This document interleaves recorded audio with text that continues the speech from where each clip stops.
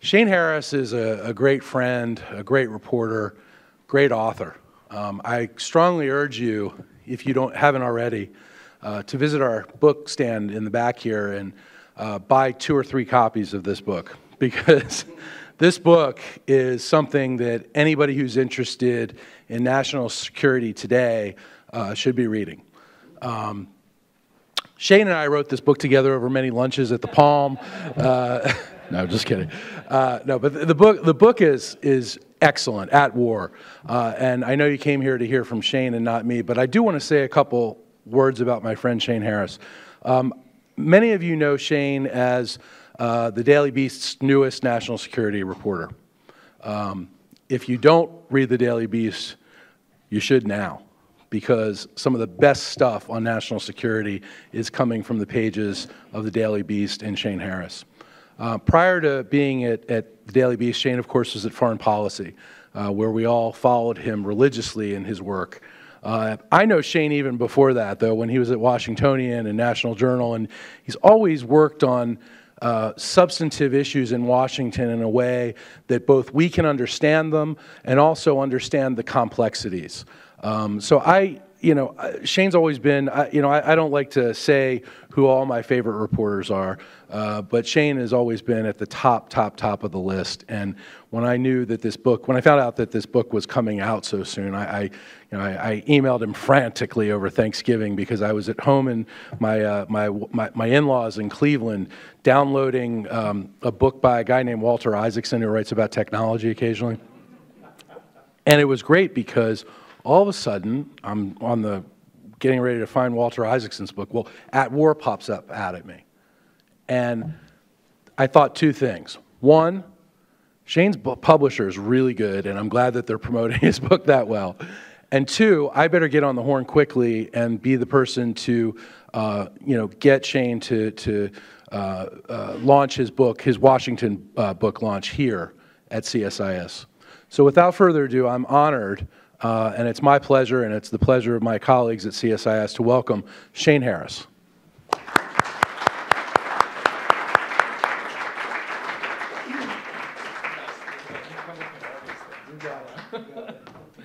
Thanks, Andrew. He wants you to buy 2 or 3 copies because he's getting a cut, in case you couldn't tell. Thank you very much for that introduction, my friend. That's very, very kind of you, and it really is. It's a privilege and an honor to be here at CSIS talking about this book, in particular because CSIS has done, I think I don't have to tell you all here, but just for those of you who don't know, really tremendous, groundbreaking work on cybersecurity, and has some of the best minds and thinkers here under this roof on this topic, who, for me as a journalist, have been invaluable resources of analysis and insight. You'll even see some of them reflected on the pages of this book. So thank you to CSIS and to Andrew. Well, what I thought I would do tonight is talk a bit about the book and kind of give you a sense and a flavor of sort of the main arguments and the themes, but also try and tell you some of the stories that are in here. I mean, I tend to write in narrative style, and my goal as a journalist is to really use stories and clear language for unpacking and deciphering very complex topics, frequently about technology. And certainly cybersecurity is one of the more complex and opaque domains, not least because it's shrouded in so much secrecy, which maybe we can talk a bit about in the Q&A of how I actually went about reporting a book like this. But obviously, whenever you get into talk of technology, people's eyes can start to kind of roll back in their head, and it seems very distant and remote. But not so, I think, with cyber warfare and cybersecurity and cyber espionage, and certainly stories that have been coming to the fore even the past few months after the book came out. I think with the revelations about North Korea hacking Sony, now people are starting to understand what a really common event, frankly, a lot of these sort of acts of espionage and cyber aggression are. So with that sort of as setting the stage, I mean, I would point to a couple of things that officials have said recently to try and reinforce the degree, U.S. officials, to which cybersecurity really has become sort of the dominant national security priority for the Obama administration and for our military intelligence officials. Admiral Mike Rogers, who runs the National Security Agency and is the head of something called Cyber Command, which is a fairly new military command, recently said in testimony that the threat of a major attack against U.S. infrastructure, that is, people hacking into the computers that control things like our power grid and our communication systems, was, in his words, not theoretical, that hacking attacks on U.S. networks were literally costing, his words, hundreds of billions of dollars each year, and would have, quote, a truly significant, almost catastrophic failure if we don't take action. And he testified about this publicly before the Congress not too long ago. The risk of a catastrophic cyber attack, particularly on infrastructure or the banking system, that would cause real damage and potentially even loss of life, has topped the intelligence community's list of global threats for the past 2 years. James Comey, the director of the FBI, who's been speaking a lot about the Sony hack lately, said the risk of cyber attacks and a rise in cyber-related crime, to include espionage and financial fraud, will be the most significant national security threat over the next decade. This is the director of the FBI, an organization that has been largely fixated on terrorism as the national priority, now saying cybersecurity is potentially even trumping that.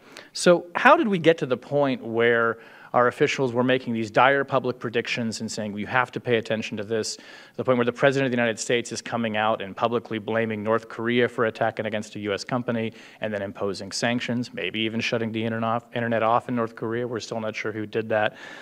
This book tries to get at that question of where this came from and what gave rise to it. And I start in the beginning with a story that I'll relate to you now that goes back to the summer of 2007.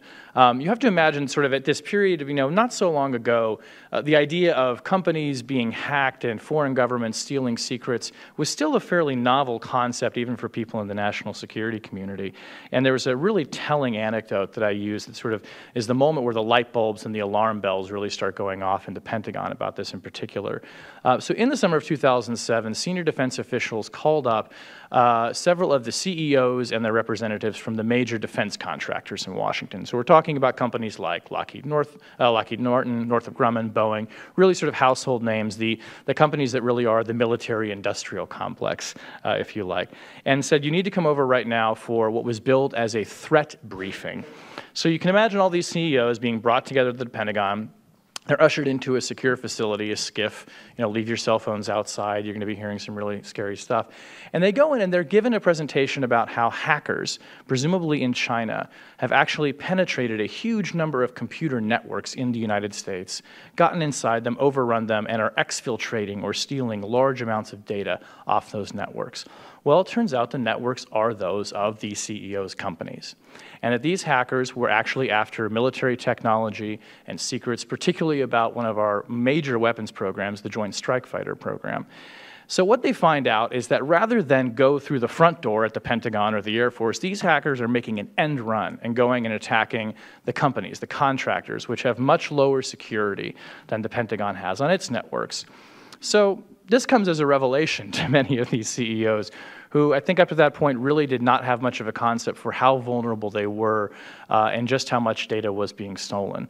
And as the meeting was described to me by one person who's familiar with it, a lot of these people went in with dark hair, and when they came out, it had turned white. This was really scary stuff.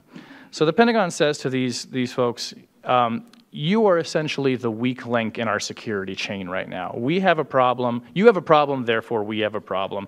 And the way that we're going to fix this is you are going to start to ramp up the security on your networks, but also you're going to start talking to us about the threats that you're seeing. You're going to tell each other what threats from hackers you're seeing.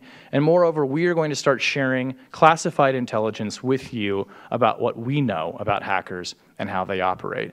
A really extraordinary moment where the government is essentially saying to private enterprise, we're going to share with you the fruits of espionage to protect our stuff and, by extension, your companies. It's a really dramatic partnership that takes hold in that moment. And I like this story because it kind of epitomizes what the current national approach to cybersecurity is. And it's really, in very broad strokes, all about trying to persuade companies, which control the data, which control 85% of the network infrastructure in this country, to do a better job protecting themselves.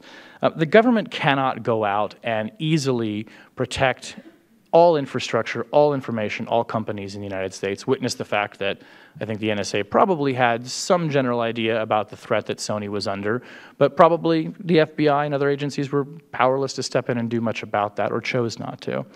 Rather, what the United States has done is to go out and say to companies, you are the essential part. We have to form a partnership here. And that is how we're going to collectively start to control and to protect what we know as cyberspace. That little meeting that started in the Pentagon that I talk about gave rise to a partnership known as the Defense Industrial Base Initiative, or the DIB, which many of you may be familiar with. And it started small, and it's grown to about 100 companies today. And it sort of, again, epitomizes this approach of this public-private partnership, which is a term that gets often overused in Washington, but here it has real meaning. We're talking about sensitive and classified information moving between the government and private enterprise. This model has been expanded to the point that now the government is sharing what's known as threat signatures, or classified information about what we know about how countries are hacking, how groups are breaking into networks. The government is now sharing that with some internet service providers in the hopes that they will use that information to protect their customers and their consumers downstream. Big marquee tech companies, including Google, for one, have formed partnerships and agreements with the government to share information about hackers. Google actually, in 2010, was overrun itself by Chinese hackers that stole some of its intellectual property.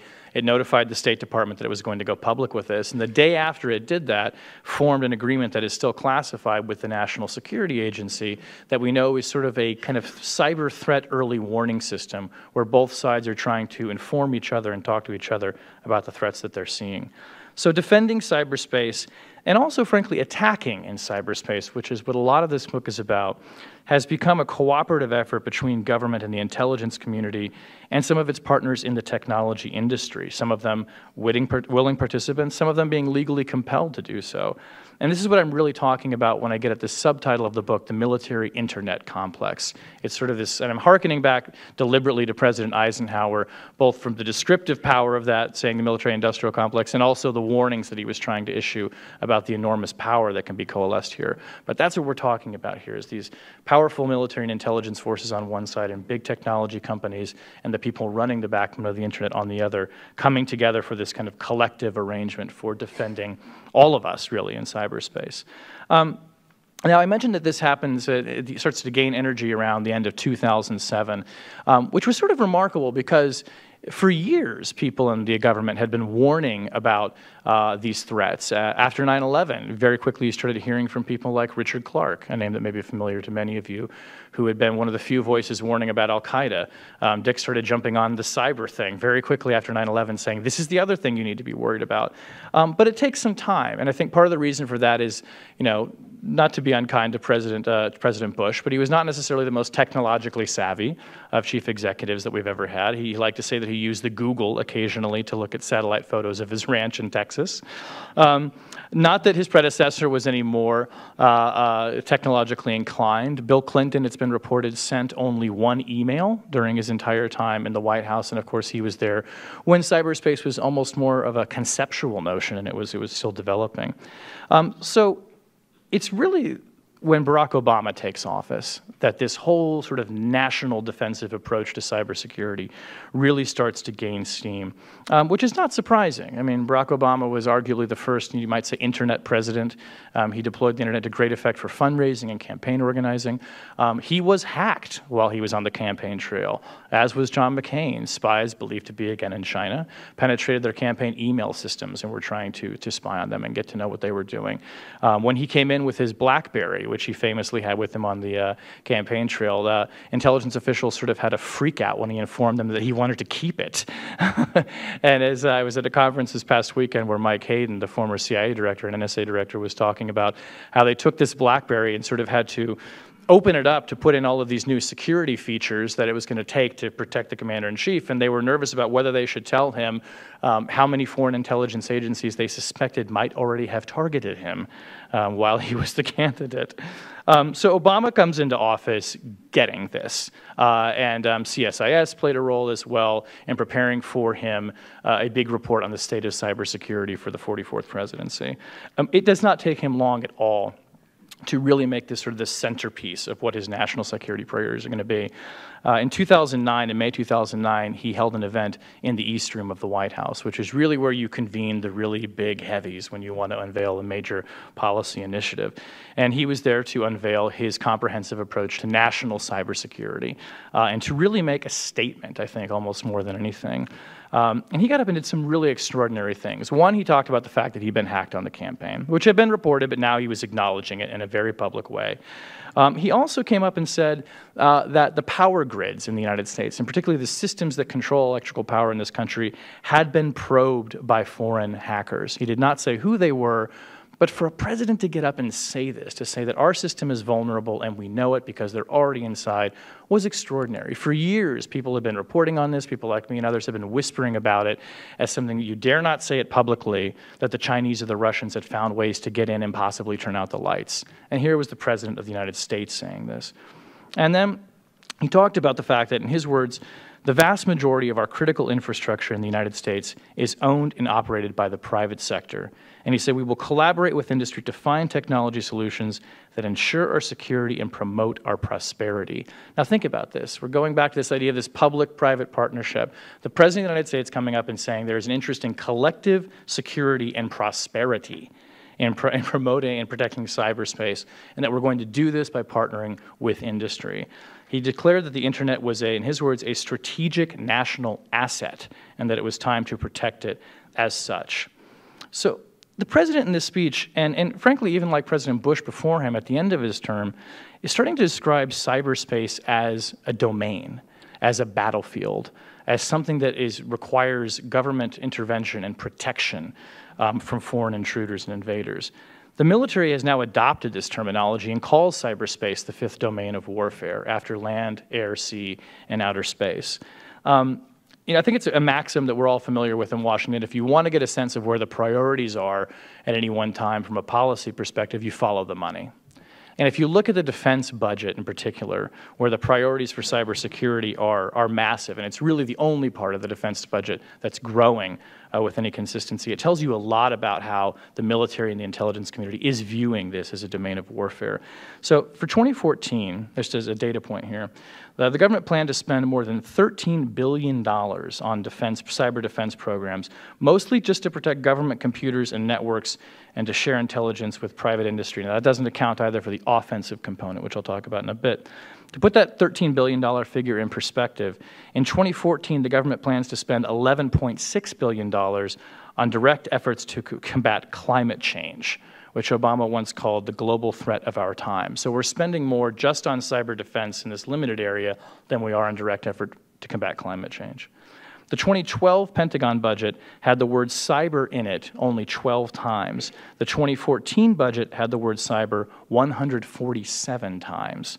It's becoming a term of art that is so widely used, in fact, that the chief official in charge of cyber policy at the Pentagon recently joked that he's seeing a lot of requests coming across his desk with the words things like cyber tank and cyber airplane stamped on them, because if you just mention the word cyber, they'll fund your project. So government officials have talked a lot lately about the ways that we're vulnerable and the ways that we're at risk. And this is all true. And to be cynical, I suppose it has a way of drumming up support for new funding. And defense contractors are talking more about this a lot because we're not building missile systems as much as we used to, and you've got to pay the rent somehow. But this leaves out a whole separate part of the discussion, which is, to my mind, really the more fascinating and interesting one and hard to get at, which is the offensive component of cyberspace and treating cyber as a battlefield, as a domain. I tell a story in the book that I think starts to get at how we're integrating cyber warfare into traditional warfare, and frankly shows the ways that we have become really, really good at it, and how it's really being used, I think, to great effect to change the tide of not only how we fight, but the outcome of some of our most important battles. This also goes back to 2007 and the war in Iraq. We'll all recall that at that time, President Bush ordered tens of thousands of additional combat troops to Iraq as part of what was called the Surge. And the goal here was to essentially stop Iraq from spiraling into a civil war and to put down the insurgency that was gaining tremendous momentum there and through the use of suicide bombs and IEDs. and really threatening to just undo everything that we had tried to accomplish in the previous 4 years. It was a very do-or-die kind of moment. And we were there, of course, battling al-Qaeda in Iraq, which we all know now today is ISIS. We were having trouble with again. So the other component of this, the lesser known, the secret component that was not talked about in national speeches, was a cyber warfare component. Intelligence officials persuaded President Bush that now was the time to unleash the capabilities of the National Security Agency, which is home to our elite, best offensive cyber warriors, our best hackers. And the idea here was to completely take control of the communication systems in Iraq for intelligence purposes. So what does that mean? The NSA built a program, built a technological infrastructure, if you like, that was able to intercept every phone call, every email, every text message, every electronic or digital communication in Iraq at the time, essentially to own the network of that country. And what did it do with all this information? Well, it turns out that if you have access to the data on who is calling who, how long they're talking, the frequency of those calls, you can start to build a very illustrative and detailed map of who matters in a particular organization. Who are the bosses? Who are the foot soldiers? Who are the intermediaries? Who are the couriers? With that information, cyber warriors from the NSA, teaming up with ground combat forces and our elite special operators, were able to start mapping out the insurgency, the networks of suicide bombers, of roadside bombers, who their foot soldiers were, who was financing them in foreign countries, all from looking at this technological, what you would call metadata. I write it in the book about, at the time, a young Army lieutenant, a guy named Bob Stasio, who had studied physics when he was in college and got recruited into the Army through ROTC and joined the intelligence program. And Bob was one of these guys who deployed to Iraq and started mining and crunching the data that was available to them in the country. He was a big fan of the HBO series The Wire, which some of you may have watched before. And there's a character in The Wire who is this sort of old, grizzled police detective who decides that rather than going out and walking the beat and trying to find out who the drug dealers are in Baltimore, he's going to start crunching their phone records. He's going to start mining all of the records and the burners, the cell phones they throw away, and start building a network. Bob Stasio kind of wanted to be that guy from The Wire, and he was really part of a vanguard of what I think are legitimately called cyber warriors who were going out, taking this intelligence, and then handing it off to combat forces on the ground who would then go out and, for the most part, arrest these people and, in some cases, finish them off. These guys did some really other remarkable things, too. They found ways to penetrate the cell phone network so that they could send fake text messages to insurgents, posing as people they knew, and then lure them into traps. They penetrated chat rooms and websites and implanted spyware, such that unwitting terrorists would be on these boards thinking they were talking to each other, but really downloading programs that sent all their information back to the NSA. This was really extraordinary intelligence gathering on a national scale in practically real time that was feeding information from these cyber networks to people on the ground who then went and followed up with the information. And it has been credited by no less, frankly, than David Petraeus for being the primary driver for what helped turn the tide of the war and was the reason that the surge succeeded. Petraeus actually said, I'll quote him, that this intelligence-driven warfare was, quote, a prime reason for the significant progress made by U.S. troops in the surge, and in his words, directly enabled the removal of almost 4,000 insurgents from the battlefield. I go into great detail about this in the book, but I think it's safe to say that the hidden secret weapon that helped turn the tide of the war in Iraq was a cyber war. Iraq changed the way that the NSA spied and the way the United States is fighting wars. And what we see now today is that cyber is kind of taking its place alongside conventional warfare. It's no longer this domain of the geeks or something we should have shunned off to the side. The military is trying to integrate this into the way that we fight future battles. And so are our adversaries as well. The North Koreans actually gave us, I think, a fairly good indication of the value that they're placing on cyber offense with the Sony hack. But there's some cautionary aspects to this advance. I think in its zeal to dominate cyberspace, the government, in partnership with corporations, is actually doing a lot of things that are making us all more vulnerable in cyberspace, which is exactly the opposite of what they want to be doing. So I'll talk about two examples here. One involves the use of encryption, which, if you're not familiar with encryption, basically what we're talking about here is just a way of scrambling your data when you send it over the internet to make sure that it can only be viewed by the person for whom it's intended. And encryption is great for privacy, it's great for securing your banking transactions. It's also really good if you're a money launderer or a drug dealer or a terrorist and you want to make sure that the FBI or the NSA can't read what you're writing. Well, understandably, the intelligence community, and particularly the NSA, wants to be able to unencrypt as much data as it can. It's a code-breaking agency. But in the process of doing that, we know now from some of the Snowden revelations, there have been occasions where the agency has fundamentally, and you could argue whether this is deliberate. Some people have argued that it's not. We can get into that more in the Q&A. But intentionally inserted elements into encryption standards that are widely used by the public that fundamentally weaken them in such a way that the NSA would be able to decrypt that information if it intercepted that. And the NSA has been known on at least one occasion to have promoted the adoption of a particular encryption algorithm that people in the agency knew had been weakened and did not say anything about that at the time. This is sort of the equivalent of the government telling everyone in the public to go out and buy a particular kind of door lock and to put it on the front of your house because we've reviewed it, it's a really great door lock, it'll keep all the bad guys out, except we're not telling you that we have a key to unlock the door. Oh, and by the way, it's not a particularly well-hidden key. A really devious burglar could probably figure out how to build one himself. That happened with encryption, and I think it's something that the agency probably regrets having done, and that we now know about because of the Snowden revelations. But here again, an example of, in trying to treat cyberspace like a battlefield and prepare that battlefield to fight, you're lowering the defenses for the rest of us. Another area is the agency's practice of going out and accumulating what are known as zero-day exploits. And for those of you who don't know, basically this is, the building blocks of a cyber weapon, you could call it. Technology that we use every day, whether it's on your phone, your computer, is full of software, your operating system is full of lines of code, which may contain vulnerabilities, may contain weaknesses. And a good hacker will be able to find out where the weakness is that the manufacturer has not discovered yet, and build what's known as an exploit to go after that sort of chink in the armor, a way into the system that no one has discovered. It's called a 0-day because there are 0 days to defend against it. Well, the NSA is the biggest acquirer of this information. It finds it through its own research. It pays for it from security researchers, also known as hackers, on a sort of online gray market. It has contracts with defense contractors to go out and acquire this information. And it needs that to have the building blocks of its offensive cyber mission. Well, arguably, if you are in the business of trying to defend cyberspace, which the NSA says publicly that it is, you might think that you should disclose those vulnerabilities rather than hoard them. And this has actually become a very big policy debate in Washington right now. Should our intelligence agency, our biggest intelligence agency, be more in the business of hoarding this information or disclosing it? And how do you strike that balance, and how do you know when you've got that right?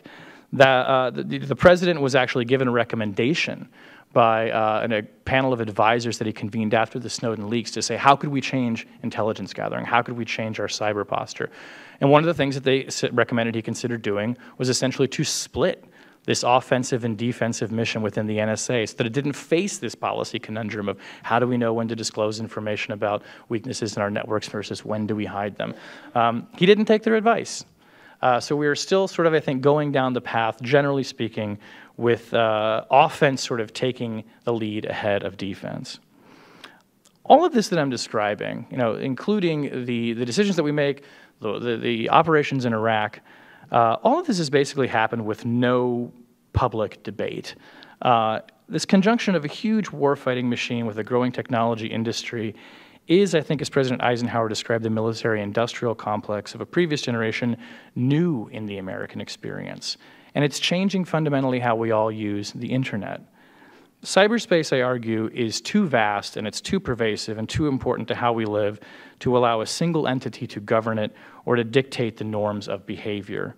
And I argue that this authority should not be vested inside an intelligence agency or solely within the military, and it certainly shouldn't be shrouded in as much secrecy as it has been for many years. There's no neat way to define cyberspace, and I don't arrive at a conclusion for that in the book. It's not a commons, but it's also not private. We've come to depend upon it like a public utility, as we do electricity and we do water, but it's still mostly a collection of privately owned devices when you really come down to it. Yet cyberspace is undeniably a collective, which is why I think it's incumbent upon everyone who touches it, all of us, to take a stake in how we treat it, and to harken back to President Eisenhower to find what he called in his farewell speech, quote, essential agreement on issues of great moment, the wise resolution of which will better shape the future of the nation. So thank you for listening, and I'll be happy to take your questions.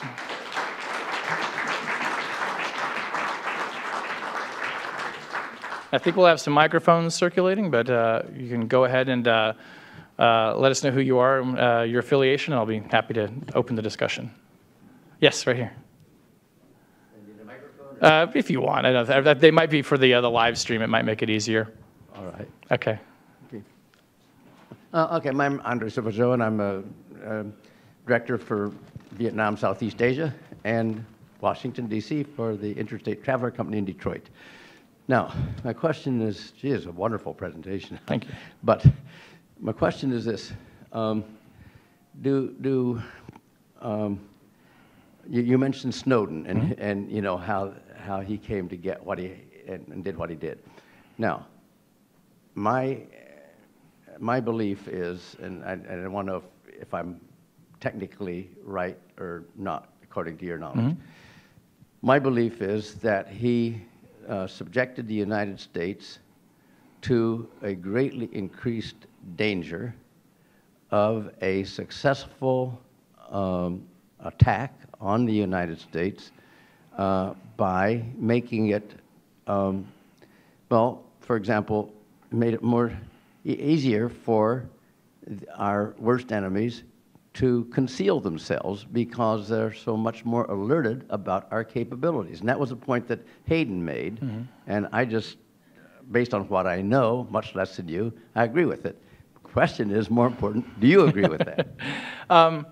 Look, it's hard to imagine that in the volume of information that Snowden disclosed that there were not some operational clues, and maybe even more than clues, that were given away to our adversaries. And, you know, I think if you took a poll of people in the intelligence community about how they feel about Snowden, it would somewhere between, you know, traitor and worse. And we should emphasize that we're taking a lot of cues into how bad the damage was from people in the intelligence community, who obviously have a very vested interest in describing it as dire and awful. The truth is that capabilities are revealed all the time in lots of ways. There were a lot of capabilities potentially revealed in this way all at once. So the answer, not to try and, you know, back out of this, but I cannot tell you how much more at risk we are because of those disclosures, although I assume that there was a level of operational detail disclosed. Now, one data point that I can sort of look at that tends to make me think that maybe the damage was not as severe as some would paint it out to be. If you look at what's going on right now with our campaign against ISIS, remember ISIS is the next generation of al-Qaeda in Iraq, and al-Qaeda in Iraq is the group that we basically, you know, disassembled and destroyed using very powerful intelligence collection methods.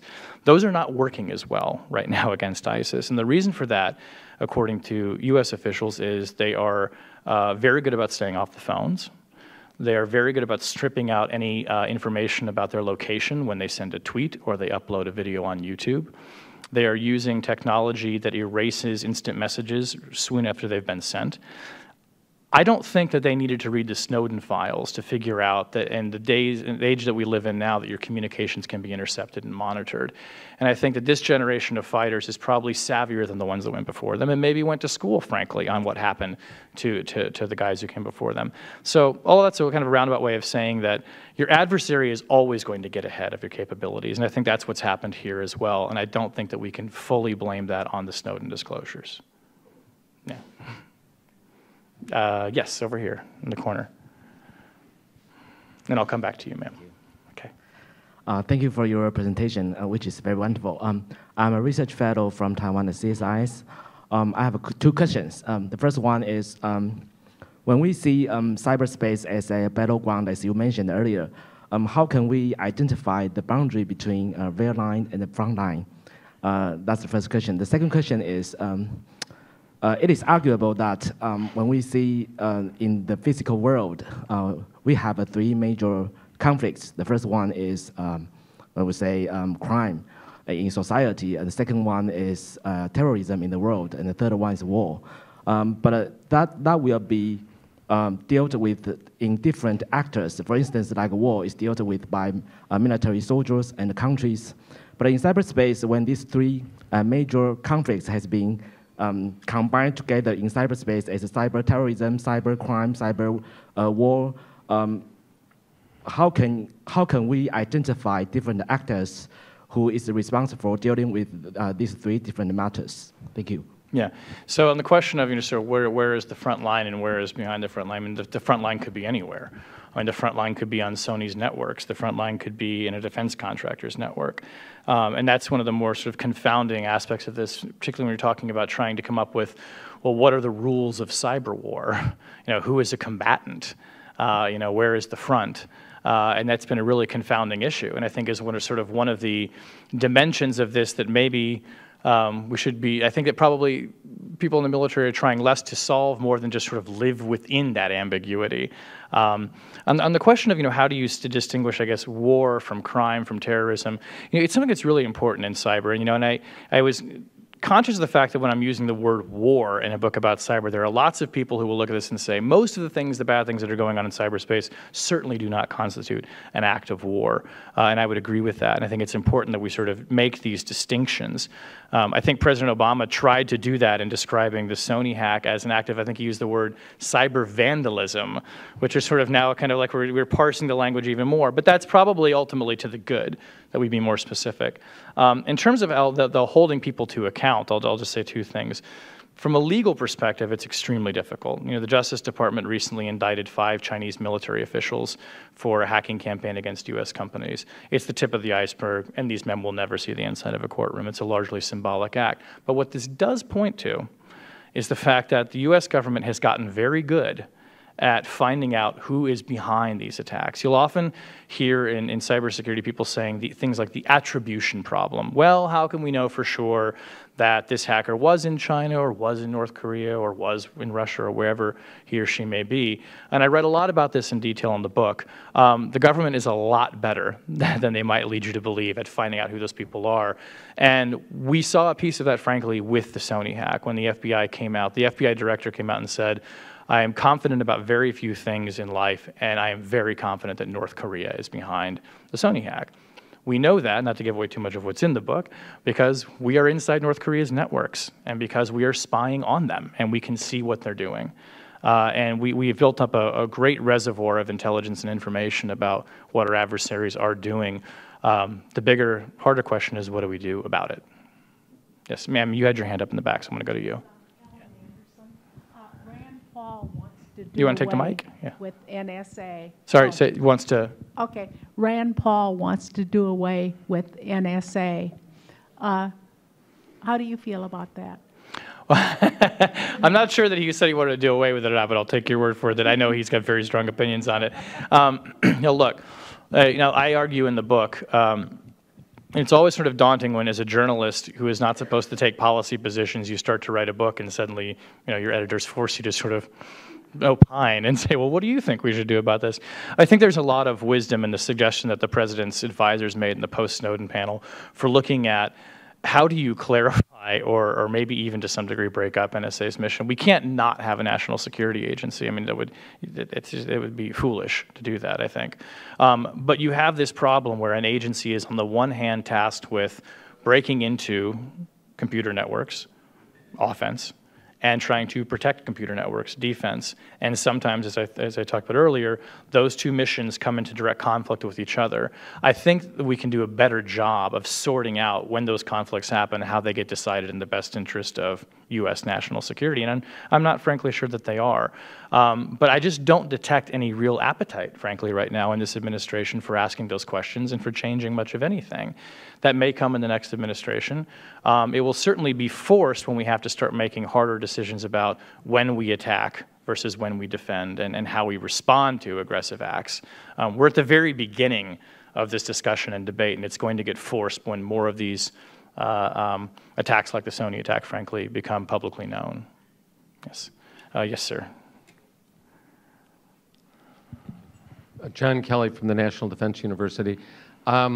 I guess the question I have is, within the architecture of the intelligence community and the people who are listening and performing all of these operations that you're talking about, is there a way to create an ombudsman or someone who could listen, and where would you see that, listen to what the abuses are, and where would you see that placed within the architecture of the intelligence community? Yeah, I think it's a great idea. There's legislation pending before Congress now to sort of start getting at this idea with some reforms to the way the Foreign Intelligence Surveillance Court operates, which is the one that, of course, authorizes foreign intelligence gathering. But that doesn't get you at the question of the broader pictures of cyber warfare and conflict. Ultimately, I think this is a decision, these policy decisions that rest in the White House. And I think you probably could put a lot of those functions within the National Security Advisor. I mean, to the extent that that individual is supposed to be a gatekeeper and supposed to the president and also supposed to manage all these different equities of national security, it seems to me that would be a logical place to put somebody who has to sort of watch over it and make decisions about what the priorities are. Now, in terms of an independent ombudsman and oversight, boy, would I like to see, inspectors general at all of the intelligence agencies given a lot more teeth. That's probably not a likely outcome. But I think that, you could put a lot more authority in the National Security Advisor to sort of draw the rules of the road a bit more. But these are decisions that a president is going to have to make and will be confronting more and more. I'm going to go over here. Yeah.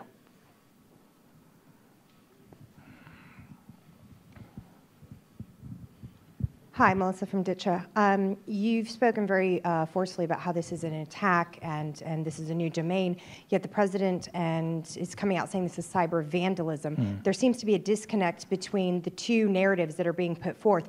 Is this the next domain of warfare, or is this vandalism? And why would they choose to downplay it and not really confront it as great a threat as it's being made out to be? I think there's a lot we still don't know about why the administration responded the way it did, and there's a lot that is confusing about it, to my mind. So on the one hand, he's calling it vandalism, but we're imposing economic sanctions on them. The FBI is responding to this not just as an act of, a criminal act, but as an intelligence gathering operation. It's been described as destructive. Well, what exactly did they destroy?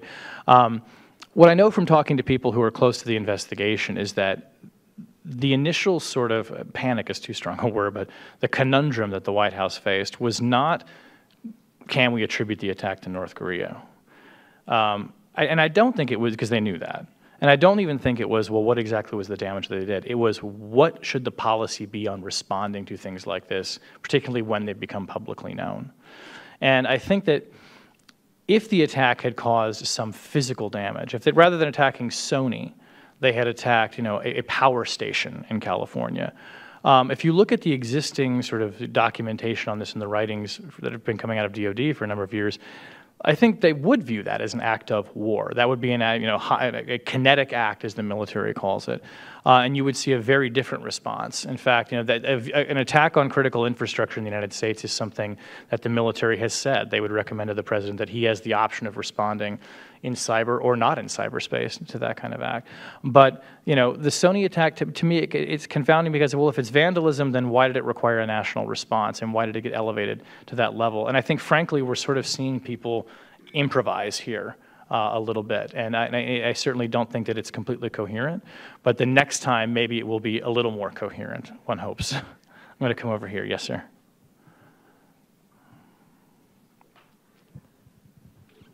Just to continue speculating on the same lines, if the North Koreans did attack Sony, and if it was an act of war, we signed the North Atlantic Treaty. If we are attacked, there are a lot of other countries that are required to now defend us. I wonder if that enters into the calculus, and I wonder if it would enter into the calculus in a different way if the attack were on a critical infrastructure, say the financial, but not kinetic. Yeah. To your second question, I think, yes, it probably would. And there's a very telling moment, and I write about this in the book, in 2007 when President Bush is meeting with his National Security Council.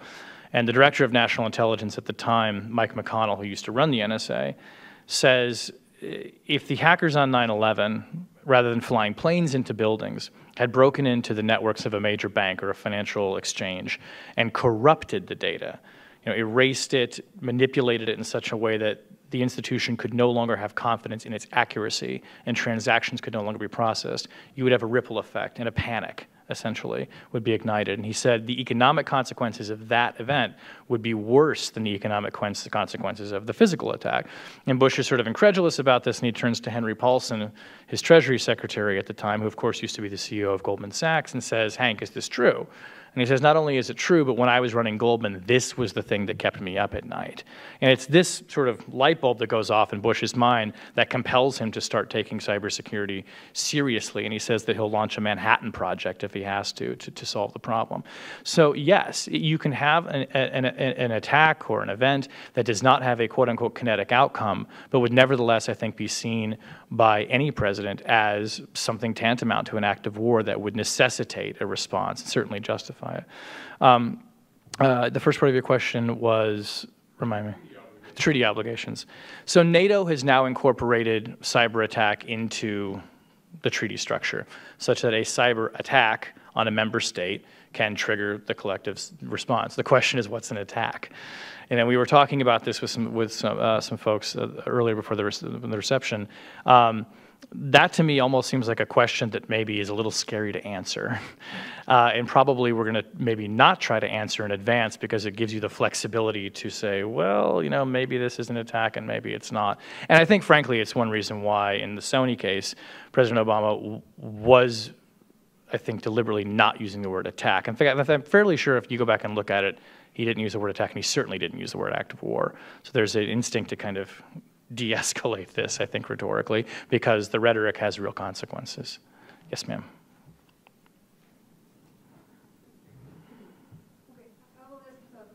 Oh, here it comes. It's okay. Okay, thank you. Victoria Feinberg, I retired from the Department of Defense, and as a former DoD employee, I'm curious, how did you deal with the classified information? Yeah. Without classified information, your book would lose a lot of interesting stuff. On the other hand, by revealing it, you probably faced some challenges. Yeah. Well, there is a surprising amount of information in the public record. It's one of the things that I was sort of struck by as I really got into the research. There are a number of speeches, there are a number of papers that have put out, and again, largely by the DoD and largely by the military, where they lay out in pretty exceptional detail a lot of the thinking, a lot of the policy as it's being formulated, a lot of the structure of what our cyber forces look like right now, and I read about that in the book. But to a large extent, I did rely on people who were the operators, you know, people who were in Iraq, people who worked on operations in Libya, where we did some of these kinds of things, and who've kind of worked on the trenches of that. And you know, and that is where I think just sort of classic shoe leather reporting comes in, and relying on sources and being people that you can just corroborate their information, and also sources that I have to treat confidentially. I write about this in the beginning. My editor actually was insistent that because there were so many anonymous sources in the book, he said, you need to put a note at the front of the book explaining why there are so many anonymous sources in your book. And I think it needs to be said, too, that this is a very risky time for people to be talking to journalists. There was a former CIA employee who was just convicted yesterday after a very long court battle of leaking to a prominent journalist here in Washington. And I definitely see it in people I talk to, that they are much more reluctant to talk to journalists. Oddly enough, the Snowden leaks have caused some more senior officials to be a lot more candid because they sort of feel the need to defend themselves. But it's a real challenge, and I think that in national security reporting, as some people in this room know well, we have to be able to rely on our pledges of confidentiality to our sources, and it's always my preference to be able to name people and give you a sense of who they are and why they know what they do. And even when I can't identify them by name in the book, I try and give you a sense of why you should take what they're saying seriously. Yes, sir, all the way in the back. Then I'll go to you next. So go ahead. Yes, go ahead. Thanks. I study the future of transportation energy, and I'm wondering how this affects the practicality of self-driving cars and also the Internet of Things, which is supposed to coordinate consumer products in the future? Yeah, I think it bears directly on the security of the Internet of Things. I mean, it's interesting that phrase has taken on a lot of currency among defense contractors, and we're just sort of now kind of growing the idea that's going to driverless cars and your thermostat and your refrigerator hooked up to the internet and your phone. This is kind of what we mean by Internet of Things, and consumers are starting to get a sense of that. But large DoD contractors, they've been talking about it for quite some time. And what they're sort of, on the one hand, scaring them, but also is creating a business, is every time you add something like this to the network, you've just increased the multiple points that you can attack. And the interdependencies of those technologies are profound. It's the GPS system that controls the car. It's the industrial control system that controls the generator at the power station. So yeah, I mean, it's a hell of a problem. And I mean, what I find so sort of, I guess the ultimate truth about this is we're not going to pull the emergency brake on that, right? We're not going to stop adding things to the internet. We're not going to decrease our dependency on cyberspace. It's only going to go up.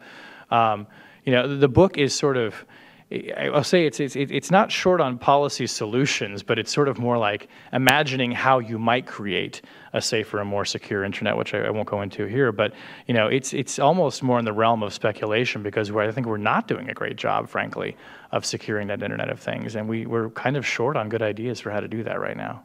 Yeah. So I'm going all the way to the back because you had your hand up, right behind you, ma'am. Nope, right there. There you go. Hi. Thanks for joining us. Sure. Andrew is extraordinary, so I really appreciate him having you here tonight. Could you look at the degree to which Saudi Aramco and the Georgia crisis really put U.S. intelligence and the military in sort of a come to Jesus moment? Yeah, yeah. So in the Georgia incident is when the Russians used offensive cyber against Georgia in their military campaign. That was certainly a moment where I think people in the U.S. military said, aha, these two things are going to be combined. The kinetic and the cyber are going to start going together. But it was not the first time that it ever happened. I mean, in the Balkans campaign, we had some cyber elements. We were getting into the air traffic control and air defense systems there in Serbia, and sort of faking out their radars and making them think that planes were coming from one direction when they were coming from another. Sort of classic sort of deception techniques and information techniques. But certainly what happened in Georgia kind of elevated this to a degree. And Saudi Aramco is another sort of one of those data points that people like to look at and say this was an event where hackers got into a Saudi Arabian oil company and wiped off the data on about 30,000 computers and just caused tremendous amount of damage institutionally to the organization. And sort of analogous to what happened with Sony, where data was wiped off. That was another one that I think U.S. officials like to point to. The benefit of things, of bad things happening in the world, is you get to hold them up and kind of scare people with them. But in this case, it was certainly pointing to real bad things that could happen and that were likely to happen. What I think is interesting about something like the Georgia case is, why are we so fascinated by that? Well, we're doing it too. We love to come out and talk about all the ways that people are doing awful and nefarious things to us, and they are, but we're also very good at doing it to them. So our understanding of the ways that we're vulnerable is really kind of predicated on how good we are at attacking other people too. Yeah. Yes, please. Hi, I'm Stefan Grober with Euronews European Television. I want to come back to this North Korean Sony thing, which I found most frightening. And I wonder what your assessment is of the North Korean cyber capabilities. I mean, we're talking about a country that is, by all standards, one of the poorest in the world. Yeah. They can't feed the population. They can't run the power grids 24/7. This country should be capable of launching a cyber attack against the United States. Is that serious? I mean, or are we so weak? I mean, that's most troubling. Right? Yeah. What's your take on this? Well, the experts who've looked at the Sony hack, I think, would say that it probably wasn't all that sophisticated, right? I mean, it took advantage of some pretty basic techniques for getting inside of a network. What I think is sort of more interesting about the Sony attack is the political offensive nature of it, the way that they sort of decided to use this, if we believe, the complete narrative. I'm not saying I doubt that it came from North Korea or was directed by North Korea, but to the extent that they were using this as a way to try and cause to silence free speech or something like that. That's more of a political kind of act, and one that seems to me that they're pretty adept at. But you're onto something here, which is that this is a country that only has something like 1,300 internet addresses in the country. When the internet went out in North Korea after the Sony attack, I mean, it was like shutting the light off in a room, not like shutting off the power grid. It's a fairly trivial thing to do to knock them down. I think what it underscores, and whether North Korea did this or whether they kind of outsourced it to a private group, is that the barrier to entry to getting into cyberspace and causing some real damage is trivially low compared to building an army or an air force or a navy, which is not to say that something like the Stuxnet attack that we in Israel launched against Iran was trivial. It probably took years to plan. But countries can do a fairly significant amount of damage, or at least cause a lot of havoc and really sort of muck things up with some fairly unsophisticated operations. And I think that's probably what happened in the Sony case. Yes, sir.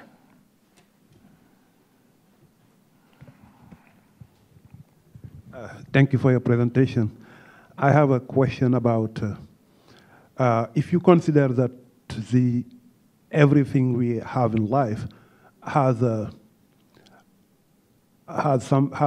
two dimensions, an apparent one and one that is maybe a little more hidden.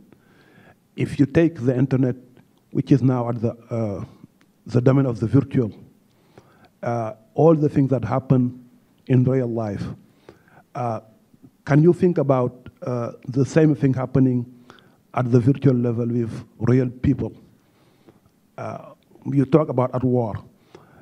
Can you think about a war happening now against the US or worldwide conducted by spiritual beings based on what we see on the internet, which will be just inseparable?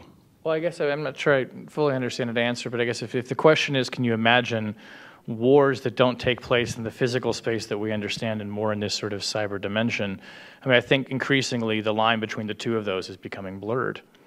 So, you can see events that happen in cyberspace that have a real-world outcome. And it's important to remember that probably the purest definition of cyber war or cyber attack, certainly from the military's point of view, would be something that happens in cyberspace that has a real-world outcome. So Stuxnet. You create a computer program that disables a piece of physical infrastructure. But those two lines are blurring all the time, and it's sort of one of the fun things to play with in the book, particularly at the end where I'm sort of trying to imagine what the internet of the future looks like. And, I tell people, particularly young people who are sort of starting out in computer science, if you really want to get into a sort of completely new dimension of thinking and challenger thinking, cybersecurity is a growth industry for that reason. Yeah, me come over here. Any questions? Yeah, go ahead. Yeah. Hmm? Hi, Tim Rideout from the German Marshall Fund. Thanks for the presentation.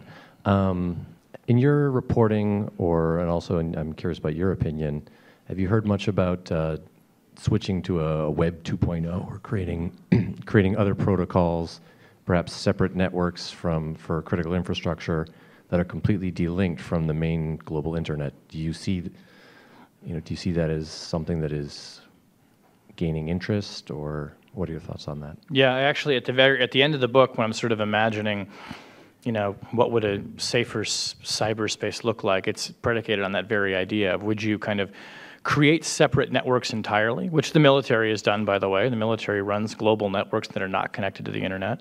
Plenty of people have said, why are we connecting industrial control systems that control power grids to the internet? That just seems crazy to some people. But I often wonder, too, whether or not you could take the existing internet and sort of break it up into quote-unquote safer zones. And, and this is highly speculative, and I'm sure technologists out there will probably tell me that there's no way you could actually do it. But I just wonder if you could almost create sort of like a gated community on some portion of the internet where you put your banking and your Amazon and all the things that you depend upon every day, and the price to enter in there is basically your anonymity.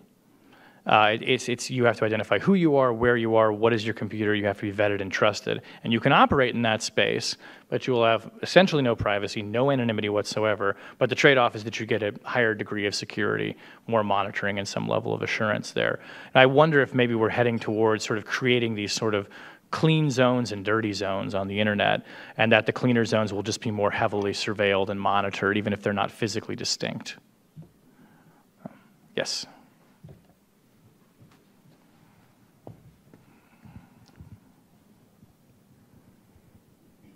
Shane, just an absolutely superb presentation. Thanks.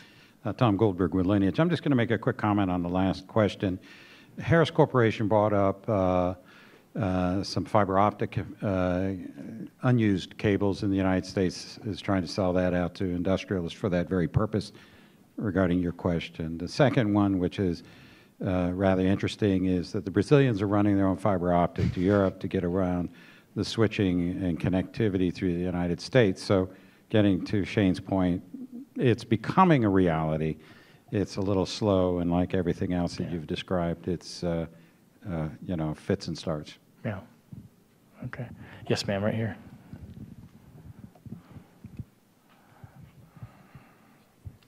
Thanks. I'm Lindsay Gorman from the National Academy of Sciences. Thank you so much for the great presentation.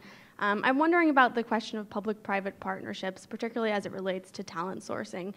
You mentioned that the cyberspace is no longer the province of the geeks, but the reality is that at the highest levels of technical competence, it is still the province of that part of the population, which historically has not been the most inclined towards military service. So how do you see the prospects for talent sourcing to match these budgetary increases, particularly in the military context? It's hard, and I think it's harder after Snowden. I mean, Keith Alexander, who was, before Admiral Rogers, the director of the NSA, the longest-serving director, famously a couple years ago went to the big hacker conferences in Las Vegas and took off the uniform and put on these black jeans and a T-shirt, and, you know, tried to sort of say, I'm one of you, and sort of said, you know, come join us, you know, participate in this.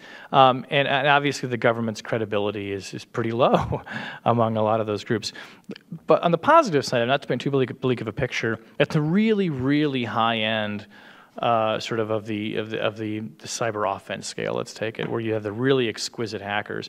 I guess the good thing is that you don't need as many of them as you need sort of lower down and more of the defensive and sort of more of the systems administrative kind of thing. So that's one. So you can think about, you know, maybe the requirement to find numbers is not as great at the top as it is skill.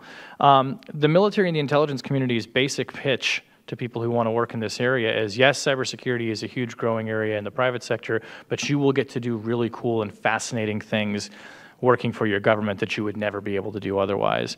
I'm not sure that's entirely true, because a lot of private companies out there do pretty cool things too, and are doing a lot more of them, and frankly, in some cases, know as much about foreign hacking as, or, you know, significantly equal to what the U.S. government knows. But this is not stopping NSA in particular from going out and recruiting. The agency has a program. We'll pay for your 4-year education to get a computer science degree to come work for the agency, and you pay it off by working for the agency for 4 years. It's they are helping to write curriculum at universities. They are always going to face the challenge that they cannot pay, the government, the military cannot pay private sector salaries. I met one person actually after the book was finished who went through one of these 4-year programs, did his time in the NSA, and then he went out to Silicon Valley and did a startup where he's now a contractor for the National Security Agency. So I suppose like the model might be like, okay, if you're going to go be a contractor, just make sure you're one for us. But this is where the public-private partnership part comes in. The intelligence community is going to have to depend upon expertise in the private sector. It's just inevitable. More people are going to go there, they're going to be paid more, and they're going to find the work as appealing. And I think the intelligence community gets that. They do. Yeah. I think we have time for one more question. Yes. Hello, my name is Richie Abel. I'm a student at American University, and the implications of cybersecurity are definitely intense. We've talked about warfare, collapse of financial systems. Do you think it's time that the United States backs down and lets an international response to this, a more multilateral response to cyber defense? The Internet's an international issue. Does it require an international response, or are we better off on our own? Yeah, well, it kind of begs the question of, like, could we head towards something like a treaty, maybe? And we got this a little bit when we were talking about NATO, but if we went broadly, more like, is there a cyber warfare treaty to be had? I think the answer to that, candidly, is no, because there's very little incentive for other countries to abide by these rules, and how would you verify it? It'd be very, very hard to verify that kind of a treaty. I think what's more likely is that sort of rules of behavior and the norms are going to develop over time, and it's going to be very messy.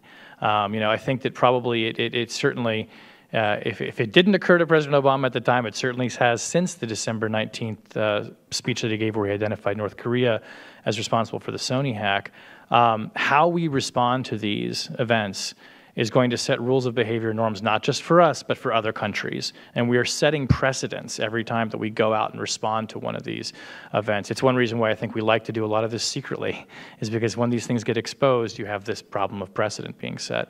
There was a very telling story last year, I think it was, when Secretary Hagel went to China with a military delegation, and they sat down with their counterparts in China and said, we want to talk to you about what are the rules of, what are the kinds of aggressive acts that we see in cyberspace happening that we would respond to? What is sort of, the tit for tat? How would we, formulate, how would we signal to each other what our intentions are? And they laid out some of them for the Chinese delegation, and the Chinese said essentially, thank you very much, and the meeting is over, and we're not going to tell you ours. So this is tough. I mean, you're getting at really, I think, one of the more intractable problems in this, and I don't have the answers to that, but I know that we're going to get there through collective behavior and action and reaction, and it's going to be messy and ugly and contradictory, and hopefully it'll all be clear on the other side, and that'll be the third book. All right, thanks very much. Okay.